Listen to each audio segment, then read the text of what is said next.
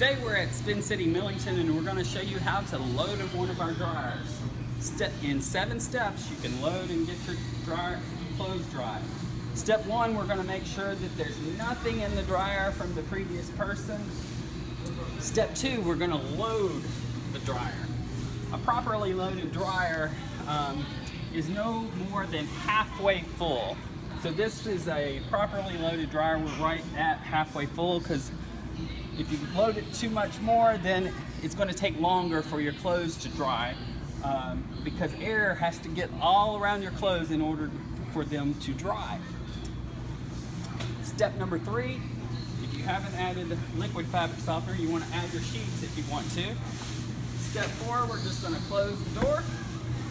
Step 5, we're going to select which temperature we would like. If we want high, medium, low, or delicate, depending upon what you have in the dryer. Step 6, we're going to add our quarters. Now, if you're using one of our stack dryers like we are today, then there are 2 coin slots. So make sure you add the coins to the proper side. You just follow the arrows. So on this one, we're going up to the top dryer, so we're going to add our coins to this. If I would have had them in the bottom slot, we would have followed the arrows this way, and we would have put them in this particular slot.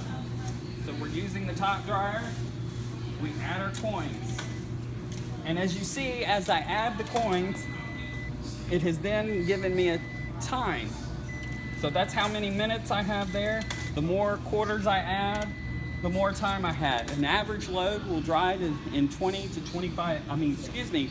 to 30 minutes, depending on if you have towels or jeans and everything. It could take slightly longer if you have those type of items. I'm going to go ahead and put 30 minutes on this, and I'm going to select time. And the last thing you got to do, and it will not start ticking off that time until you hit start.